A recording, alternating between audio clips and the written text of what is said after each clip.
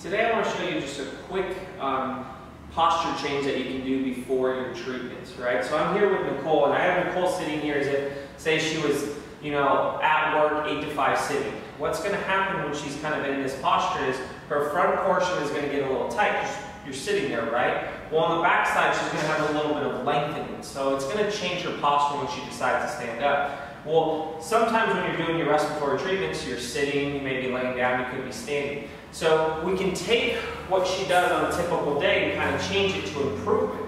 All right, so since she's kind of in this position, it's going to extend her body so she's opening up her ribcage. Well, we want to start with it down so that we can kind of expand it a little further, okay? So what I'm going to have her do is we're going to take about a 2-inch foam pad. Now, if you have something great, what we're going to do is we're going to elevate her feet. The reason why we're elevating her feet is going to bring her knees up, and it's going to help tilt her pelvis back a little bit. So when you're sitting, the pelvis is going to tilt forward, and it's going to make you extend a little bit. We want to kind of tilt that pelvis back and then put it in a better position.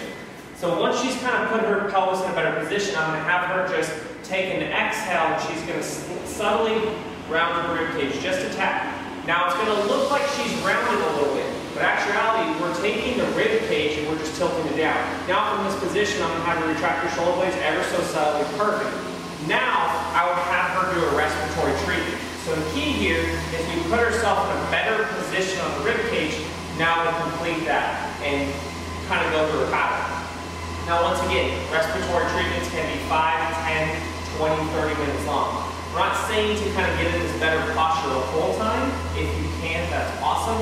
But try to look at your posture and see where it takes you, because what you may not realize is your environment kind of affects how your posture is. So when you go to do your next respiratory treatment, you may not realize that you may be a little bit extended, your hips may be dumped a little bit, and that can kind of change the flow of how your treatment goes. So if you want a little bit more information on kind of what we're talking about here, check out our blog. We'll have a link at the end of this video. It's pulmonaryperformance.com, and we'll go into a little bit more in depth on why changing your posture could help improve your next respiratory treatment.